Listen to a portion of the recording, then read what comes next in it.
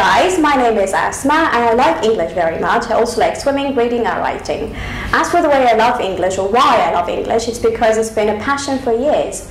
How can you be good at English? It's very simple. First of all, read a lot, listen a lot and write a lot. And also, as for speaking, you need to have someone to talk to all the time, or actually most of the time. If you have someone that you can trust or who speaks English with a native accent or close to a native accent, you can do that. If not, you can go to one of the websites that are very useful and try to talk to someone.